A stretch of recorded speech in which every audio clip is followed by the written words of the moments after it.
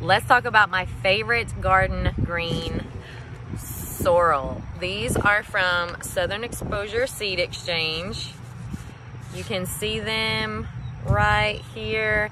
They're pretty small. They're a little bit bigger than a radish seed, but they're kind of like a diamond shape.